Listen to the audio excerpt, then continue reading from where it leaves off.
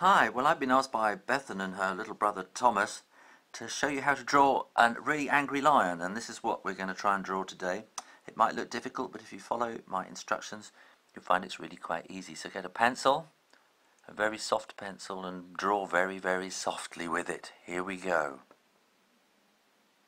Now again, I want you to draw very, very lightly with a pencil. So this is the underdrawing, this is kind of the planning of the thing.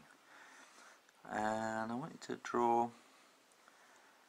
a kind of a circle, but it's more of an egg shape really, and you can put a very light line across the middle of it just to find the middle. And we've got a kind of an angle here, so that's going to be his body there. And that's about the main bit of planning that you need. Those will be his legs coming down there like that. And if you put little paws on the bottom like that, and that will show you what's going on. Maybe put the tail on the back there. Right, this is the middle line here. You can maybe put one through the middle as well, and the nose is a kind of a triangular shape like that. And the line comes down and that just turns into a kind of a W. It goes around like that. And then he's scrunching his nose up, and then you want two lines going out at an angle like that, and underneath them will be his eyes, kind of like that. And you can maybe add some more bits like that. He wants his ears up on the top. They're just sticking out slightly over the top of his mane. And you're going to want to have a bit in front of those. Then you want two big teeth coming down like that, and those are his front teeth. And that's his open mouth. I think it's a bit too open. And two big teeth sticking up, and his bottom row of teeth. And then that'll be his tongue with a little line in the middle. It's going to be something like that. With the paws, you could draw two little circles like that, just to give you a plan of how that's going to fit in. And now I think it's time to ink it in.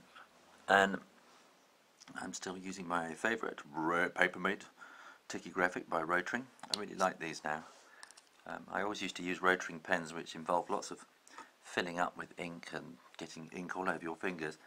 But these are really nice because they dry waterproof, but they're not they don't smell like normal indelible markers or anything like that. So they dry waterproof, and you can paint watercolour over the top. Now, I think we should start here and draw a little bit of hairy bits over the top of his ears, and then you can draw his ears behind like that, and then around this kind of circle you can go wiggle, wiggle, wiggle, wiggle, wiggle, wiggle, and wiggle, wiggle, wiggle, wiggle, wiggle, wiggle, and you can maybe bring it down to a point there, wiggle, wiggle, wiggle, wiggle, like that.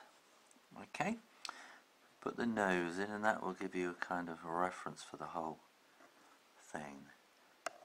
And then those are his kind of eyebrows and his eyes. He's looking quite fierce, isn't he? Yeah, there we are. His eyes will be like that. If you put these little marks there, that kind of scrunches his nose up and makes him look a bit more fierce. Bring his top lip round like that. It maybe has a few bits and some whiskers. And then those teeth and the bottom teeth. Actually, bring that line around there first. The bottom teeth like that, and then the tongue. And then you probably want to colour in quite dark around there like that. And that's the bottom lip there. Up here I think you can put some wiggle, wiggle, wiggles and some bits to make it look kind of furry. And that's kind of his face, really. So bring this line out for the back and follow it all the way up and round for the tail. And the tail will just do a kind of a squiggly bit like that. And then this is the tricky bit. This is always the tricky bit with four-legged animals. Follow round. There's a little bit of a wiggle there. And can you see these circles here? Bring that up and around, up and around, up and around, and those are the feet. And then just curve that in like that. So I should have probably made that a bit more furry. We'll do that with the front leg. So here we can go wiggle, wiggle, wiggle, wiggle, wiggle. That makes it look a bit more furry. Bring that round that circle. Bring it round that circle and bring that round that circle. And then up. And again on this side, wiggle, wiggle, wiggle, around that circle, around that circle, around that circle, and up. And he has quite a deep chest, going up like that, and then the other foot is going to be something like that there.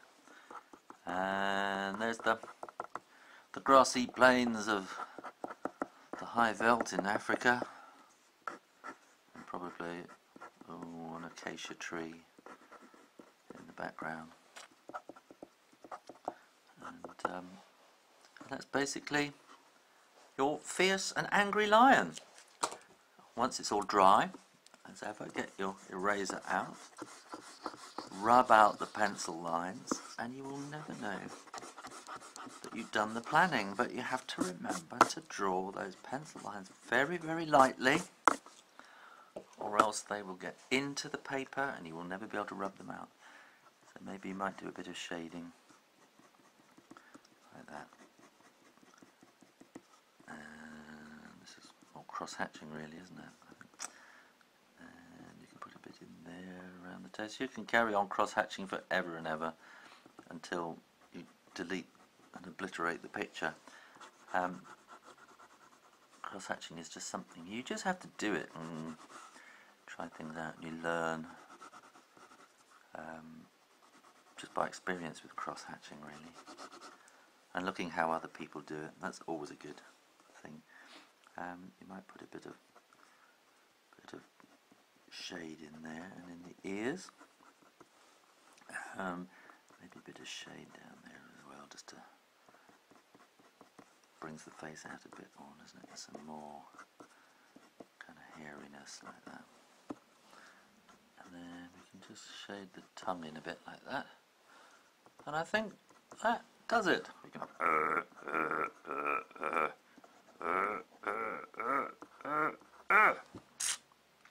Good.